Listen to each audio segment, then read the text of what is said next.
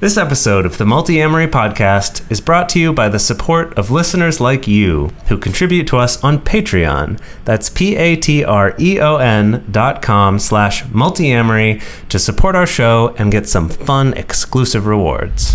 One thing I've noticed almost universally is that what enrages people is not so much that you do whatever it is you do, it's that you refuse to be ashamed of it.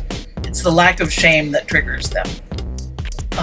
That's interesting. It is interesting, and I've never quite figured it out, but it is absolutely true. If you're happy with the same old ways of dating, If you enjoy sucking at communication, And you have no desire to improve your romantic life, then our podcast might not be for you. but if you want some out-of-the-box ideas to deepen your current relationships, broaden your sexual horizons, develop a better understanding of yourself, or learn more about non-monogamy, Then you've come to the right place. I'm Jase, I'm Emily. and I'm Dedeker. and this is the Multiamory podcast. Songs I know I did,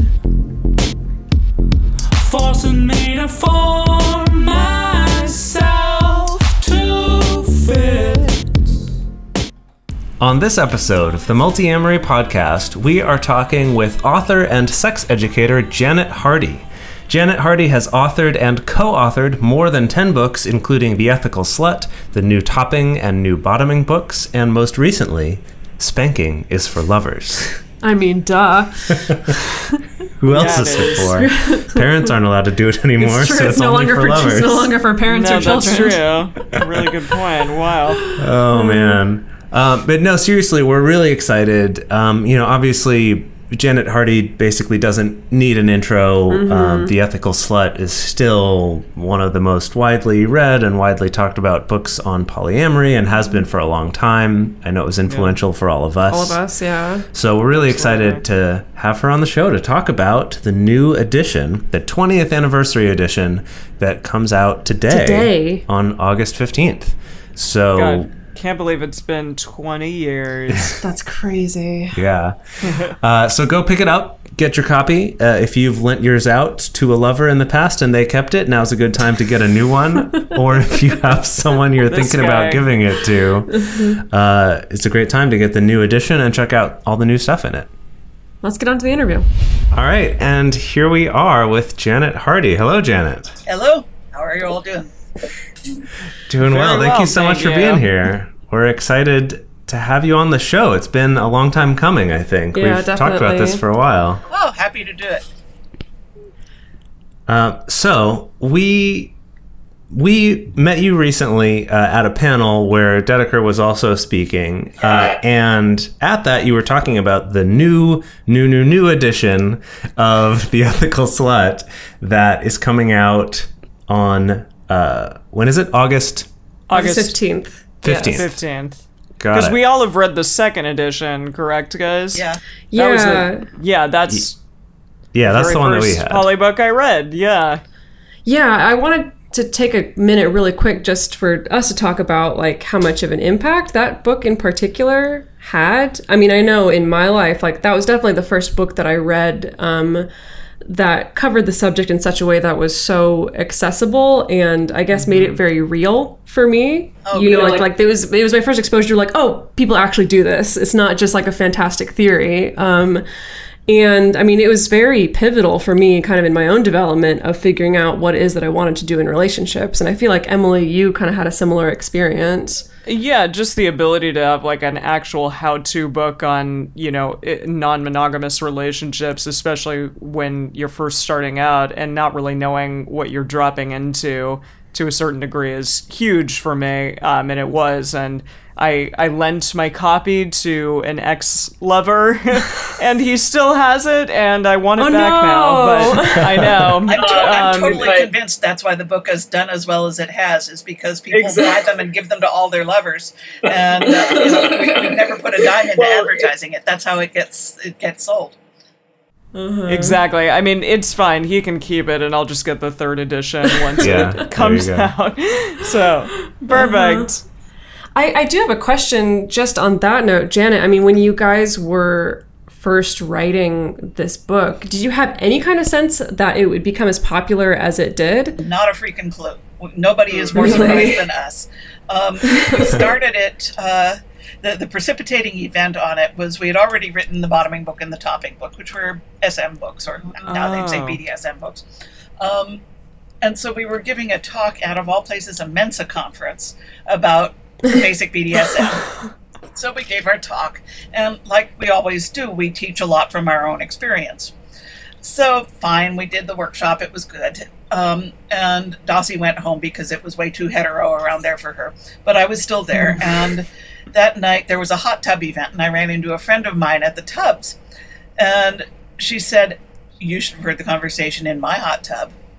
I said, "Okay, tell." And she said, "The conversation in my hot tub was, did you hear about that S&M talk this morning? There were these two women doing it, and they were talking about things they had done together, and one of their boyfriends was right in the room." And, up until that moment, we had thought that the kink was the outrageous stuff that we did. But at that moment, we realized that poly, or non-monogamy, or whatever you call it, was much more outrageous to most people. The BDSM, if you're not into it, then you can just sort of shove it aside, and it's that weird thing that other people do. But everybody has to confront questions of monogamy in their lives. No matter what they end on, they have to at least wrestle with the question. And so it hit home much deeper and to a much larger audience than we began to know at the time that we were doing it. That was about 1995 that we started work on this. And the first edition came out in 97. This one coming up is the 20th anniversary edition, which we find really, I can't even tell you, the idea that there will be people reading this edition who have never lived on a planet where the Ethical Slut was not in print. Yeah. Gosh, that's crazy. Wow. Gosh, my little sister has lived in a world where the Ethical Slut has always existed. And now she can read it. Oh, wow. Yeah. Wow. So aside from making us feel very old, which happens all the time, it's also really good. I think that you hit on something, because I think it is telling how popular the book became after you guys put it out there. And I think that something that we talked about with Elizabeth Sheff when she was on our show was talking about this idea that, like, sure, people can see something that's kinky, or maybe they can see BDSM play and they can think, again, like, well, I've never really felt an affinity for that. I've never fantasized about being tied up, or I've never fantasized about dominating somebody, and so, like, I can't quite relate to that. But most people have experienced the experience of, like, feeling attraction or being interested in somebody who's not your partner. Most people have experienced having to make that decision of moment of, like, okay, is now the time that the relationship is exclusive, or do I keep dating, And so there's something about it that can kind of strike to the core of people in a way that's either very exciting for them or very confronting and challenging for them. And I think that, like, how prolific the book became is a testament to that exactly. When it first came out, the first edition back in 97, we were doing a lot of radio talk shows, mostly at ridiculous hours of the morning because we're on the West Coast and we were doing morning drive. But it was shocking to us how angry people got. We'd never encountered that before. And that was what I came down to with it, is imagining myself as someone who had spent my life monogamous, not because that was my choice, but because nobody had ever told me that there was another way to be. And now here I am, 40, 50, 60, whatever, and I've been miserably monogamous for however many years, and here's some woman on the radio telling me that I never had to be. I would be livid. I would be fucking furious. And I would probably not be, at first, self-aware enough to turn my anger toward the people who told me wrong things in the first place. I would probably be angry at the woman on the radio. So I try to have compassion. I try. I'm not always as good at it as I wish, but I try. I wanted to ask, Janet, if you still find that reaction to be true, if people are still upset and angry in the same way that they once were, because I know when I became polyamorous, my best friend at the time was very angry with me that I was doing that and she was getting married, and it kind of was this, you know, thing against exactly the kind of life that she was choosing for herself. I don't know if that's changed. Like, I'm interested to see kind of the trajectory of the journey of how far the book has come and how far polyamory has come in the mainstream media. Well, it's definitely better. I mean, incrementally better. But I think most of them have a chance to express their rage before they get to me. You know, the Newsweek cover story, the multiple television shows, the, you know, various movie stars who have come out as varying flavors of poly. We don't have the shock factor anymore that we did in 1997. So maybe it's that they've already used up all their rage by the time they get to me, or maybe it's just that it's spread thinner. But I don't encounter that kind of hostility nearly as often as I did before. One thing I've noticed almost universally is that what enrages people is not so much that you do whatever it is you do, it's that you refuse to be ashamed of it. It's the lack of shame that triggers them. That's interesting. It is interesting, and I've never quite figured it out, but it is absolutely true. Wow. Yeah, I mean, it makes a lot of sense, because I feel like it resonates with a lot of the struggles with not only sex positivity, but also you know, also the struggle for gay rights. And like, there's been a lot of different ways I've seen that play out. Yeah. Where it's this kind of like, you know, maybe people can relate to a certain extent to either kinky things that you want to do, or even just with sex positivity. Like that, you know, studies have shown a lot of people like casual sex, but we're taught to be ashamed of it. And so if someone else isn't ashamed, it's like, oh, fuck you, like you're such a player, or like, oh God, you're a slut, or whatever it is, because I'm so angry that you're not ashamed, because I am, and I have to deal with that all the time, so you should too. Yeah, the archetypal fundamentalist, homophobic politician who gets caught in a hotel room with a rent boy. You know, yeah. we see it in politics all the time. And you know, such people are operating from deep shame. And so, of course, they are enraged by those of us who are taking freely what they dream of in a very ashamed way. That is enraging. Yeah. So can you tell us a little bit about, like, before we get into the changes in the book, a little bit about, like, what changes you've seen specifically in the poly community over the 20 years since the book came out? So not just about the public accepting it, but in the community itself. That's a really interesting question. And I would say one of the issues we had, even in 1997, was the amount of fragmentation we saw among people who we considered to be pretty much all kinky, or all slutty, all non-monogamous, all whatever you want to call it. But I remember when we were working on the first edition, I went to a Bay Area munch. Actually, it was a picnic, I think, a poly picnic. And, you know, when the time came for people to introduce themselves, I introduced myself and explained that I was working with my colleague on a book about poly.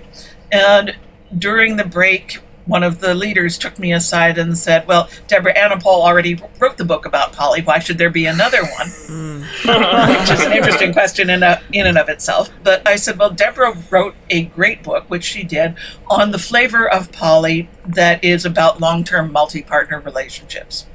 We wanted to write a book that encompasses casual relationships and fuck buddy relationships and once a year all of those. And he said, oh, you mean tertiary relationships? And I said, no, I mean like the guy on the other side of the glory hole. And his face kind of all came apart. But we really felt and feel like anybody who recognizes that monogamy is not the only healthy and ethical way to live your life, we're all on the same side, including people who have chosen monogamy. in an educated way. We all have much more in common than we have different. And so I get a little crazy, and it's not gotten better over the last 20 years, with this dreadful taxonomy of, well, I'm polyamorous and he's polyfuckerous and she's a relationship anarchist and you can name them better than I can. And I don't understand why. I don't understand why we need that when what we're all trying to do is build lives according to our desires. And I think starting by the definition of what kind of relationship you want and then going out and auditioning people for that relationship is pretty much what monogamous people have been doing all along. And it's not really a very good way to approach relationships, in my opinion. So I really hate to see we sluts doing the same mistakes that we thought we were helping to get rid of. Yeah. Yeah. Yeah. Sorry, I just want to like gush about that a little bit, unless you want to go hop for it. in. Yeah, well, it reminds me of, the section in the Ethical Slut that resonated with me the most, and the section that I've revisited the most over the years is your guys' little interlude on clean love, on loving without expectation. Like that I've come back to again and again and again, because it seems like it's always relevant regardless of what's going on in my life. And I kind of wanted to take a little sidetrack there to talk about your relationship with Jase, actually, specifically, because I think that that's such an excellent relationship that models this idea that a relationship can be whatever, that it doesn't have to fit into these perfect little boxes, it doesn't have to fit under this perfect little label, that it can be very intense and it can be lifelong, but it doesn't have to cohabit or always be sexual or always be romantic or always incorporate co-parenting. And I think I would echo the sentiment that you just said, that it is hard to see people who are in the non-monogamous scene or the kinky scene or just the non-traditional relationship scene, but are still very much in this mindset of like, I got to keep the labels straight and I got to make sure that I know the exact trajectory of every relationship. I mean, do people, if I feel like at the panel a couple weeks ago that we were speaking, it seemed like you still had to explain to people to get them to wrap their minds around your relationship with Jase. Yeah. Do you mind speaking about that a little bit? Well, I do the shtick that I probably did on the same panel about Jase's and my relationship, and how we have been variously friends, colleagues, lovers, inner circle with each other for 25 years now, quarter century. If we ever tried to live together for more than the weekend that we spent speaking at a conference, we would have to kill each other. We would have to. Well, she has this thing about wanting things to have places where they fit and putting them in those places when you're done with them. And also this very bizarre belief system that you're only supposed to spend money that you actually have. And, those are not good things to form a live-in partnership behind. Those are the things that end relationships. As it is, we can have the stuff that is good, which is a very dear friendship and collaboration and sometimes lovership, and leave out the stuff that don't. We've had only a few fights through the years. They have been horrible. We're both conflict aversive to a fault. And so when we do fight, it's awful. It's the earth shakes, and it's always money. We fight about money. The other stuff is easy. But we have very different values around money, and it happens that the nature of this relationship involves money because there's a book.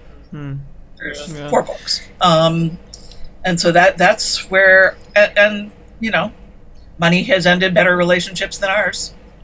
And if we tried to do it at the same time as we were sharing a roof, holy crap, I can't imagine. So it's hard for, right now, the person who's sleeping downstairs from me right now is a person that I love deeply, that I am in fact married to, and with whom I have had I've never had intercourse with them. I've had genital sex, I think, twice in the 13 years we've been together.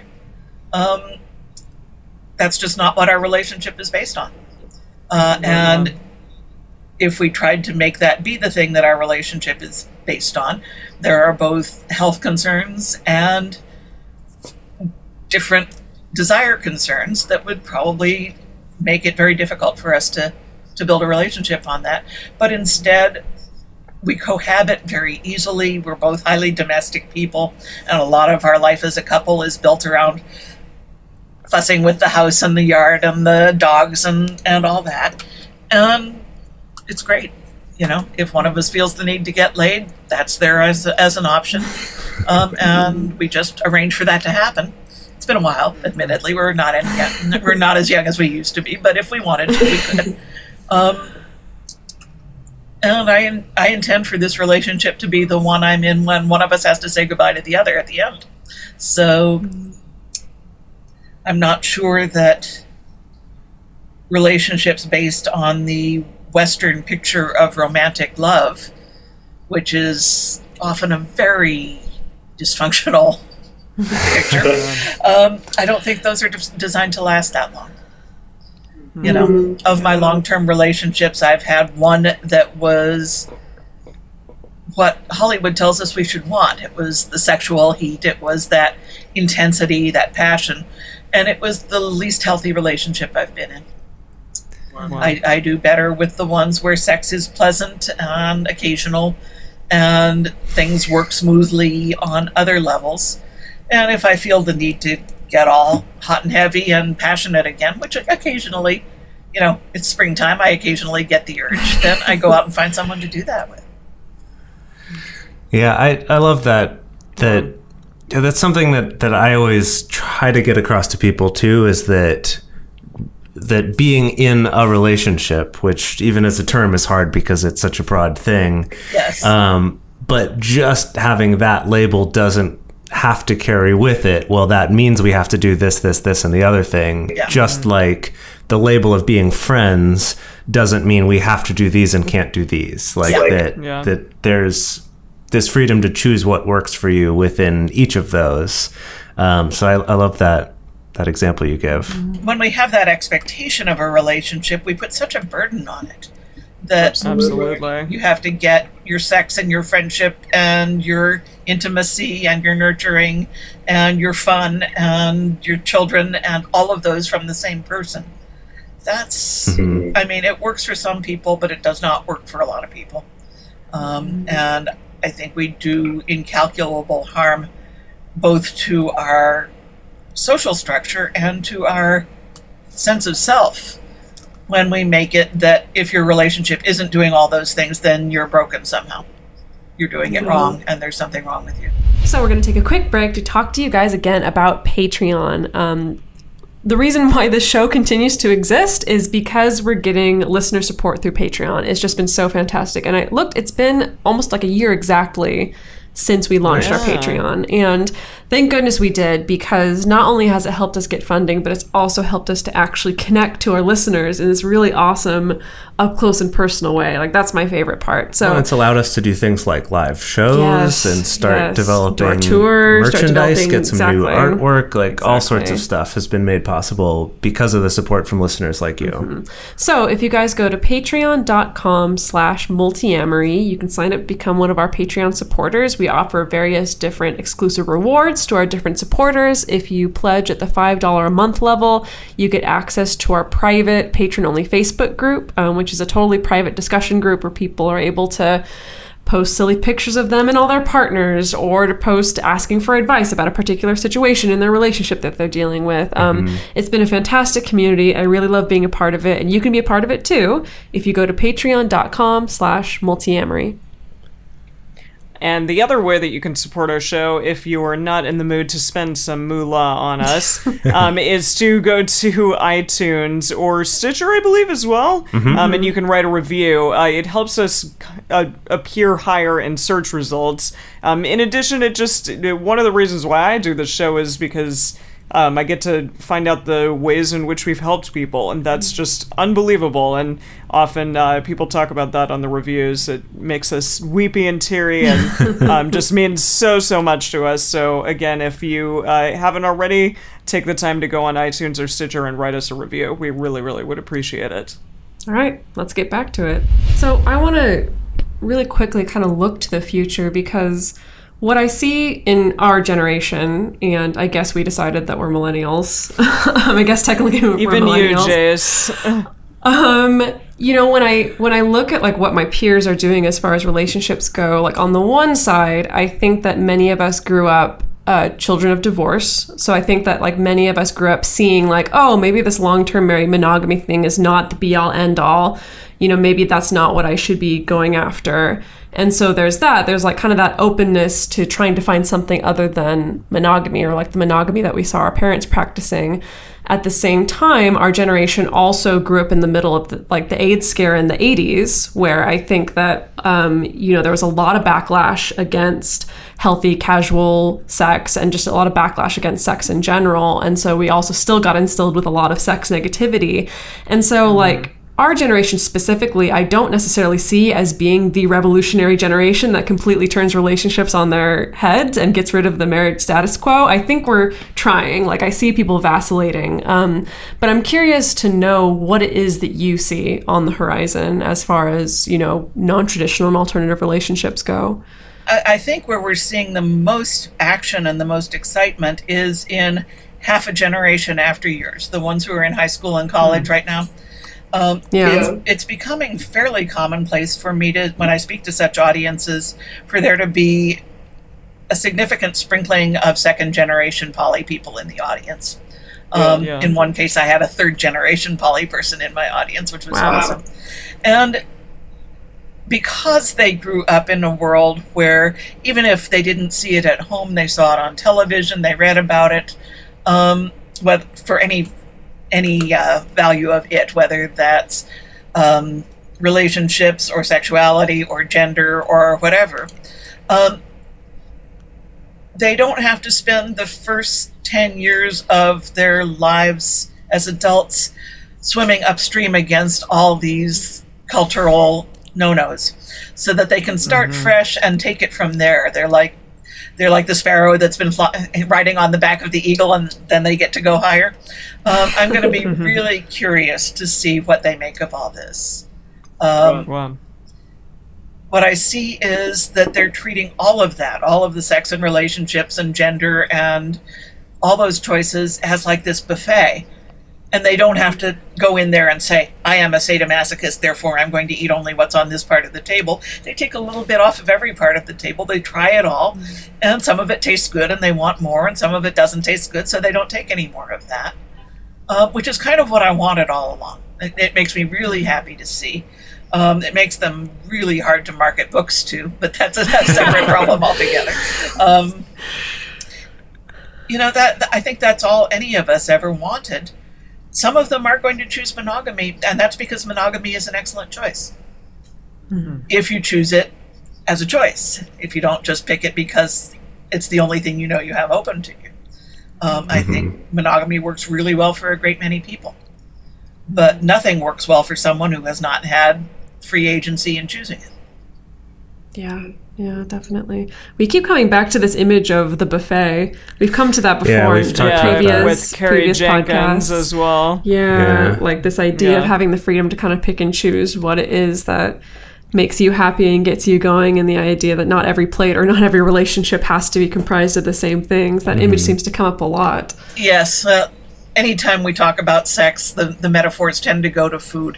There's a paper there to be written for a sociology major. Maybe I don't even know who the major would be on that, but there's a reason. There must be a reason why we keep going back to food metaphors when we try to explain sex. I think Anthony Bourdain wrote an essay about food as pornography a while ago before he blew up. I think that was one of his big things. But, well, they're both so sensual and tactile and very primal, I suppose. And at least in theory, not morally fraught.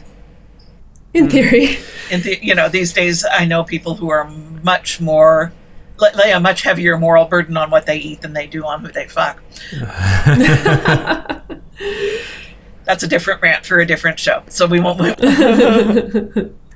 So we've all read the second edition, and we're very, very interested to hear what is going to happen in the third edition. So can you explain a little bit about what to expect in the new edition? The first thing you'll notice as being very different in the new edition is that we've radically shifted our verbiage around gender.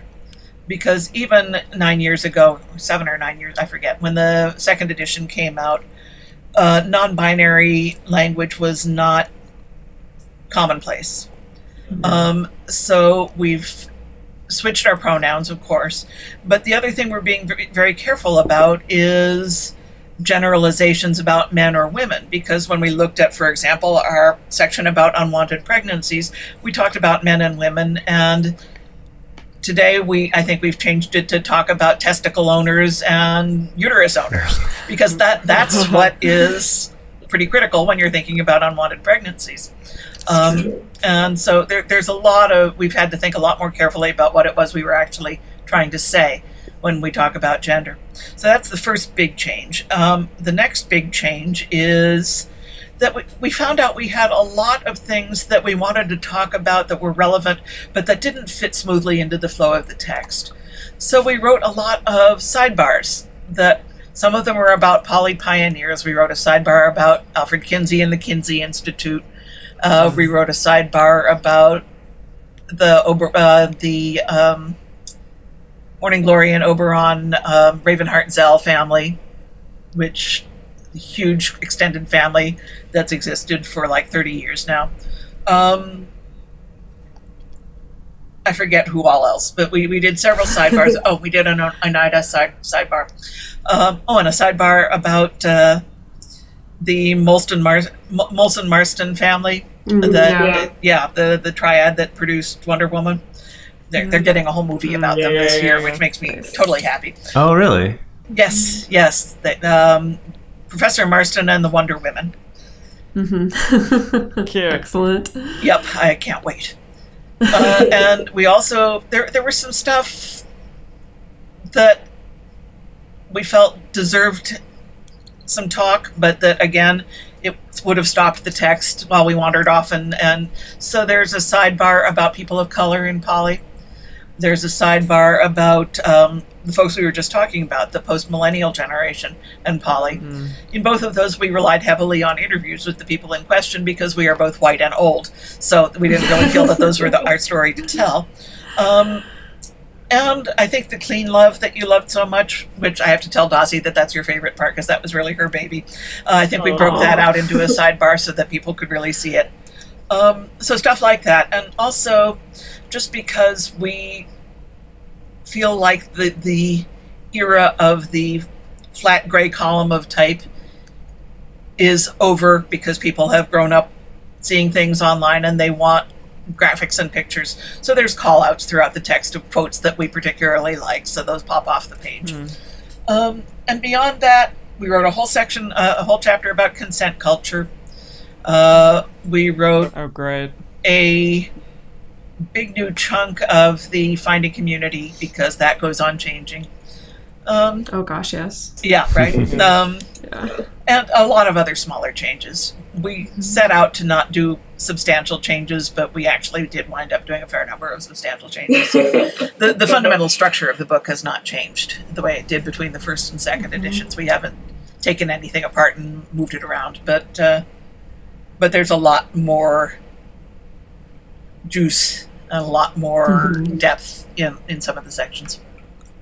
That's so great, and that's so exciting, and I think it's so wonderful the fact that both of you have had the opportunity to revisit the text and to update it and to expand it. I know that, my own book came out like 4 months ago, and I'm already like, God, when can I revise that thing?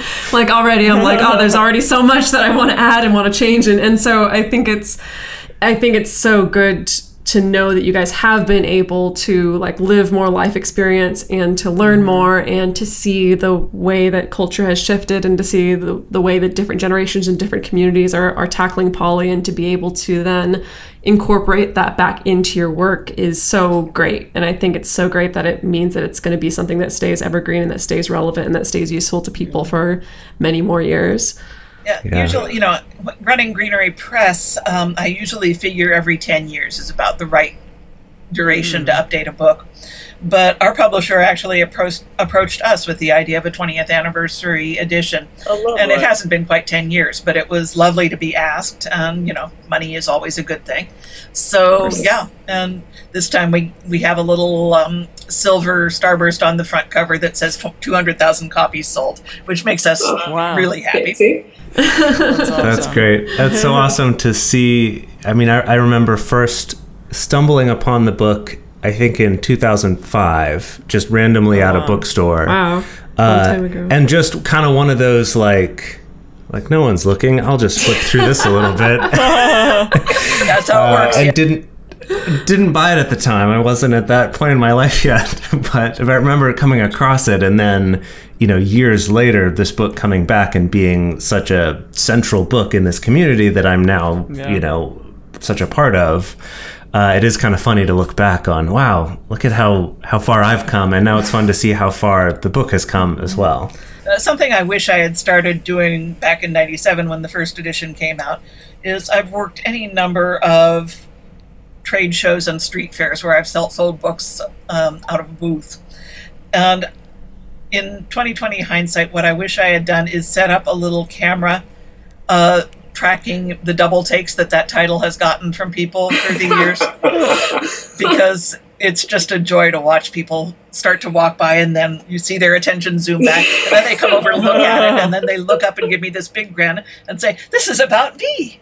And I say, "Yes, it is about you. You should buy one." That's lovely. Oh. That's wonderful. I'm remembering now, I first got turned onto the book from a women's porn magazine, actually. Really? Oh my goodness. There was this this British magazine called Filament that unfortunately was only in print for maybe a year or two.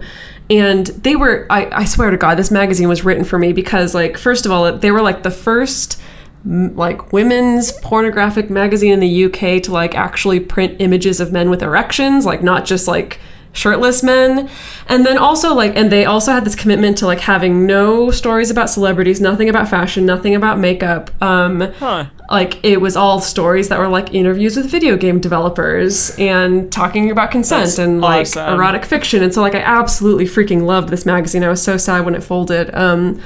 But yeah, they did a whole feature on non-monogamy, and that was one of my first exposures to it, and that was how I heard about the Ethical Slut. And of course, with that title, I was like, I gotta get to the bottom of that one. Yeah. Now, probably what happened on that was back when Greenery was still publishing it. Was that the first edition? Do you remember? I think. I don't remember now. Back when it was still a Greenery book, it was distributed in the UK by Turnaround Books in London, which has a wonderful track record of bringing alternative points of view across the ocean. And they used to do a very good job of sending review copies out to the British media. So we got a lot of publicity over there from them. That's lovely. Have you ever looked at Archer magazine from Australia? Archer? In Australia. Yeah. It's another. It's an annual magazine of sex positive culture, and it's the magazine I would do if I felt like doing a magazine. It's physically gorgeous. It's intelligently written. I not specifically for women, although I think women would feel much more comfort in it than in most magazines. But very queer, very varied. It's lovely. Nice. Take a look at that. That's awesome. Awesome. Well, I think we're coming to the end here, but Janet, we have one question that we ask all of our guests, and I feel like it's a little hard to ask you this question because you've written so many books on this topic already, but the question that we ask everybody is, if you were going to give just one piece of advice to somebody who's new to this, who's new to non-monogamy or new to polyamory, if you had to pick one piece of advice, what would it be?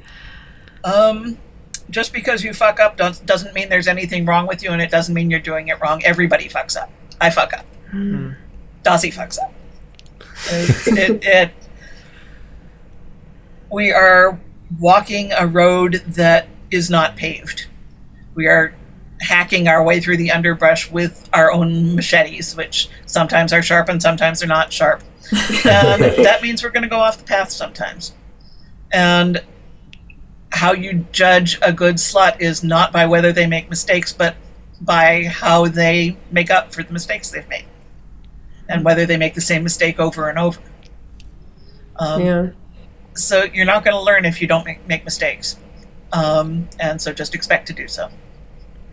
Well, I know Beautiful. I've fucked up. Yeah, I sure I doubt have any too. of us on this Yeah. show have not fucked up, because I've never yet met a person in any kind of relationship style that has not fucked up. The three of us have definitely been the recipients of each other's fuck ups a lot. Many times. That's also true. We've handed out our fuck ups to many people also. Yeah. It's just the gift that keeps Yes. on giving. Yes, generosity. All right, thank you so much, Janet. Hopefully we'll have you on the show in another 20 years. to talk about the next edition. Oh my God, I can't begin to think about what I'm going to be, that'll put me in my early 80s. I suppose I could still Wow. be doing this in my early 80s. All right. Why the heck not? Well, our Okay. podcast will be in virtual reality by then, so that'll be great. it'll be great. Yeah. I'll have the chip implanted under my skin, and we can just talk that way. Perfect. Perfect. Yeah. Great. All right. Well, thank you so much to Janet Hardy for being on the show. I hope that all of you got as much out of that as I did. I love hearing her talk and her perspective that she has on this community and the way that it's changed over time. Both the poly community and also the BDSM community has been super fascinating. Getting to talk to someone who's been such an influential figure in both of those arenas for so long. It's really Yeah, cool. she's lovely. Definitely Yeah. got a little teary-eyed at points during that Aw. interview. Aw. So if you have any questions or specific topics that you would like us to talk about on the show, the best way to do that is to call our phone number, leave us a voicemail, and let us know. You can do that at 678-MULTI-05. That's 678-MULTI-05. And for international listeners, you can send us a Facebook audio message through our Facebook page. And we can play those on the show and discuss your question or your topic. You can also email us feedback at info@multiamory.com, or you can send us a message on Twitter, Facebook, Instagram. Follow us on all of those things to get updates, as well as sign up for our newsletter. To support our show, you can join our private Facebook community and go to patreon.com/multiamory. Multiamory is created and produced by Emily Sotelo Matlack, Dedeker Winston, and me, Jase Lindgren. Our episodes are edited by Mauricio. Our social media wizard is Will McMillan. Our theme song is Forms I Know I Did by Josh and Anand from the Fractal Cave EP.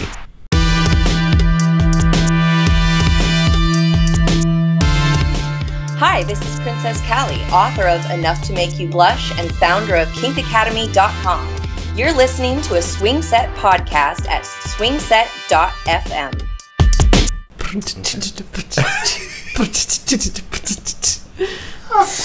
I just have to say, I love both of your guys' beatboxing so Because much. it's so bad. Shut up, okay? Shut up. I thought mine wasn't so bad. No, it was I will really say bad. Emily's It is was a really little bad. bit better than Dedeker's. Yeah, well.